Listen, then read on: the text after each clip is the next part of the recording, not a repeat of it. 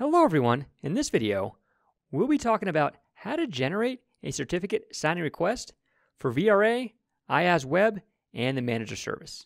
We'll then go through the process of importing a signed certificate. We want to head over to our Certificates tab. Before we get to the process of generating our CSR, our certificate signing request, I want to talk about the Reinitiate Trust button. This is typically used when we have a cert issue, some kind of issue between vRA and IaaS. And what we'd see from a behavior perspective, that it may look like the IaaS service is unregistered. We may also see a repository 401, 404, or 503 error. If we click the button, vRA will push out the certificates again, the existing certificates, all the way through IaaS and redo those IaaS bindings in an attempt to reestablish a trust relationship. If certificates are not working in vRA, then nothing is working because nothing is trusting each other. Jumping back into the steps, we have 4 different options. We want to focus on the Generate Signing Request. This allows us to generate our CSR. But one of the things it doesn't allow us to do is generate a CSR with SAN. That's our subject alternative names. You may have seen these before, where you have the fully qualified domain name in a certificate, we have the short name, where it's just the name of the host, and we have the IP address.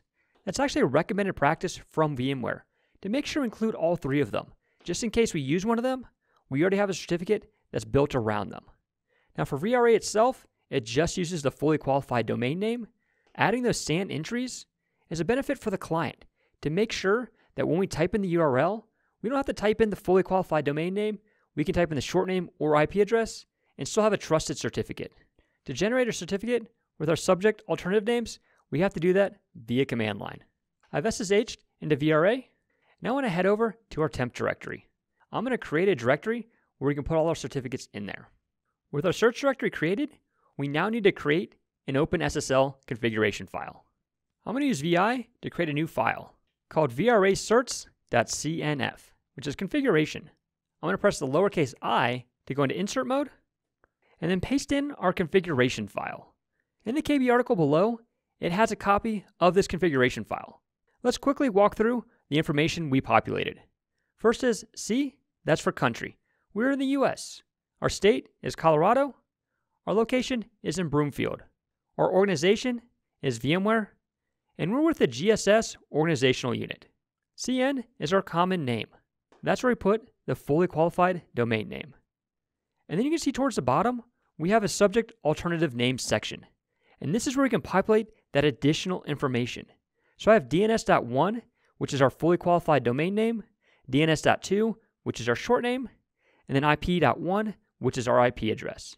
With all that information, I'm going to press escape, WQ, to write to this file and quit from this file. If I cat out the file, I can see the contents of our configuration file.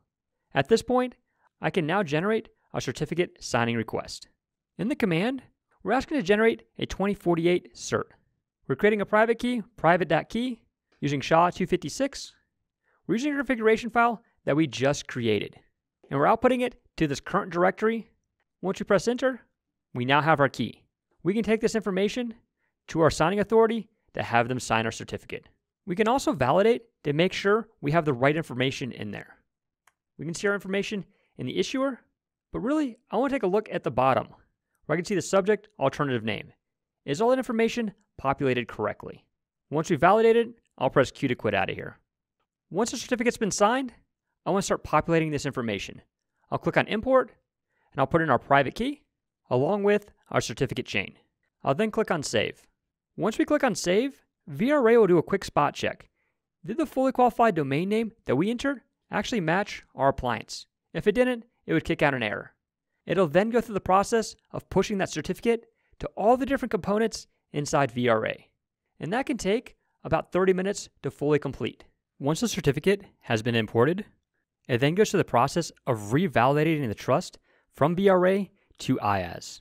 And so one of the things we want to make sure is that status shows a green check mark once it's complete. At this point, we've replaced the vRA certificate. We can now continue on to IaaS Web. The process is absolutely identical. If we want to use the GUI without our subject alternative names, we could use the GUI, or we could jump back into command line and continue the process. And again, VMware recommends using the SAN method to make sure our users don't run into any certificate errors. This particular environment is a simple deployment. It's not a distributed environment. When we click on our manager service, we can see that there's actually no actions.